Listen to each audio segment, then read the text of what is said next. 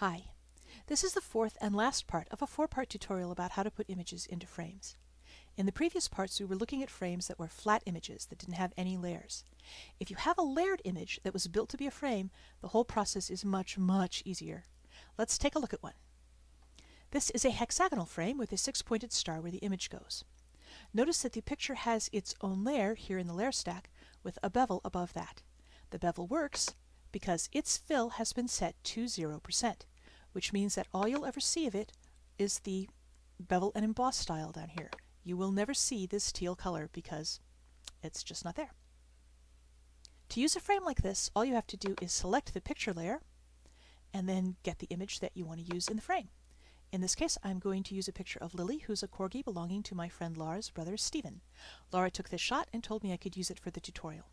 So all you have to do is drag Lily into the frame. If you want her to be centered, you can hold down the Shift key, but I don't care, so I'm not going to. And there she is. Now all you have to do is hold down the Option key, that's Alt on the PC, and hover over the line between the two layers. And when you do that, the cursor will change into these two interlocking circles. Then just click, and you have clipped the image to the picture layer, which means that you'll only see the image where the picture layer has active pixels. Then all you have to do is get the Move tool, V, which we already have, and just drag the image into place, and you're done. It doesn't get much easier than that. Let's look at another one. This time we have a frame that's crooked, but otherwise is pretty much a rectangle. Because we have a little time, I'm going to show you a really slick way to get your image in there as straight as it was when you took it. So we'll go over here to the image, and first, if you're using CS2 or better, select your picture, go to the Layer panel, and choose Convert to Smart Object. That'll set your image up so you can swap the pictures in the frame really easily. Next, we need to have a snapshot of the frame, so I'm going to select that image again. Then hit Command A, that's Control A on a PC to select all, and go up to Edit, Copy Merged. Go back to the image and just paste it in there with Command V, Control V on a PC. Now we need to get the Ruler tool. It's grouped with the eyedropper and is probably hidden under it, so just click on the eyedropper, wait till it springs out, and choose the Ruler tool. Then all you have to do is click at one edge of the top or bottom and drag to the other corner and let go. And now we can hide this image because we don't really need it anymore and go up to Image, Image Rotation, Arbitrary. Now this is designed to straighten the image, as you might have seen in one of the earlier tutorials that I did. In this case, we don't want to do that. We want to match the straight image to the rotation. So whichever radio button is filled here, click the other one, and then click OK, and your image will rotate. Now get the Move tool again, that's V. Click on the picture to select it.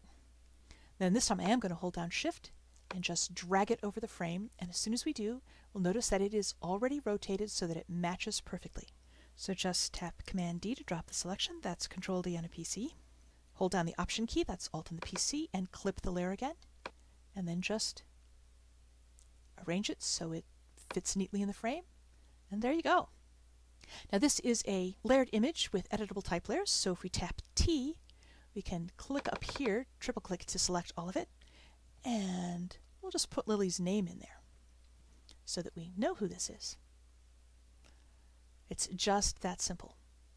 Now, the reason that we use a Smart Object was because now we can swap the pictures really easily. If you double-click on the Smart Object, you will open up the PSB file that is associated with that Smart Object. That's the Photoshop large document format. I tend to think of it as Photoshop big.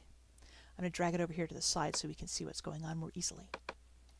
And let's get this picture of Purr and tap V to get the Move tool again. And this time I'm going to hold down Shift again and just drag her over there. And now, watch what happens when I save the image. That's Command S, Control S on a PC. And it puts Purr in the frame instead, and I don't have to rotate her or move her or anything. She's just there.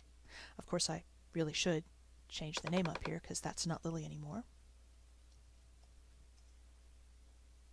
But that's all it takes to change the picture.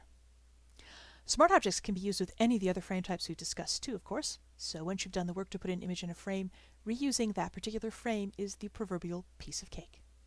And that's all there is to this. This has been Robin Wood, and I hope you found this helpful.